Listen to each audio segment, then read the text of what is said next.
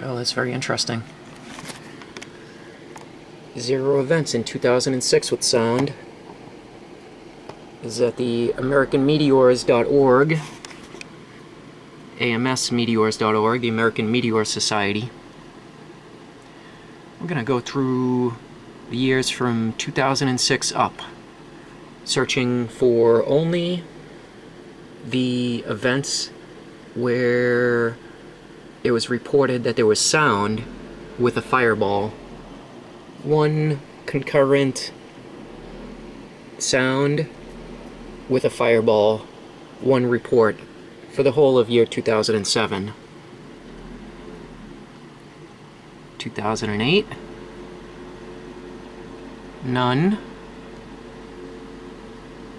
2009, 1.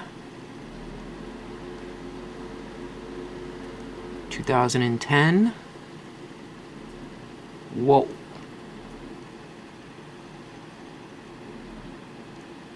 You know, you won't find any news on this though, but this is only one page, and it's 1, 2, 3, 4, 5, 6, 7, 8, 9, 10, 11, 12, 13, 14, 15 events. Delayed sound, concurrent sound. That's a lot. 2011, 181 events.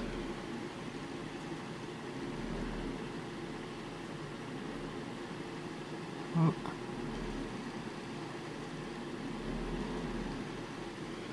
15 events for 2010.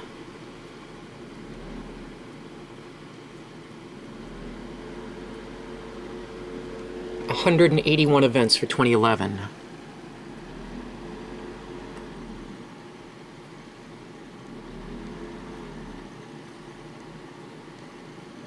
Four pages.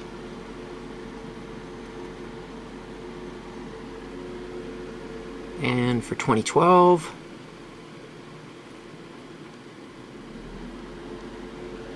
$224 events. We still got a month to go.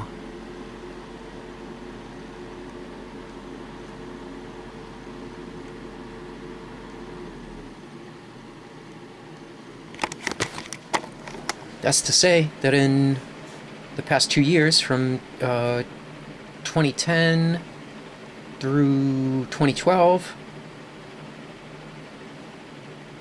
I want to see what when the fireball started in 2010. Oh, look at that. There wasn't a significant uptick until August.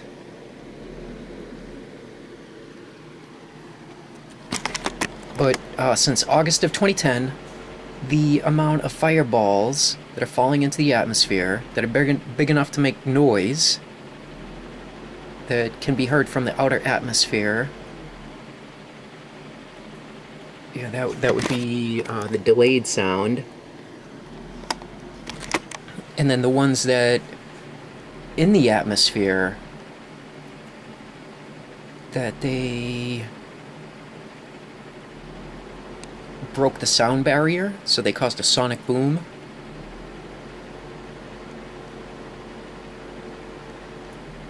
Which is to say that they were a massive meteor.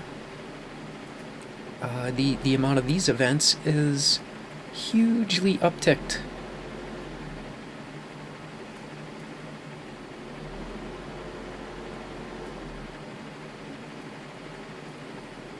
Yeah, but you know, apparently they're not going to report it on the news. You know, to tell everybody that, oh, you know, there's a bunch of meteors falling to Earth with near nuclear bomb explosive potential.